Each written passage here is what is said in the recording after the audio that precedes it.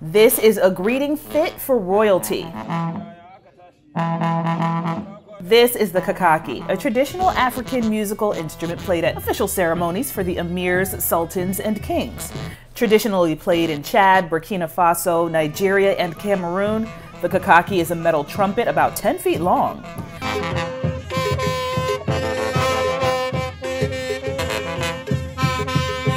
It makes a very loud sound that can be heard quite a distance away. Only men are allowed to play the instrument, which is associated with royalty, power, and authority. Players greet the sultan with the kakaki before asking about his health, family, and if he had a good night's sleep. The kakaki is known by different names in other African countries, including Sudan and Ethiopia.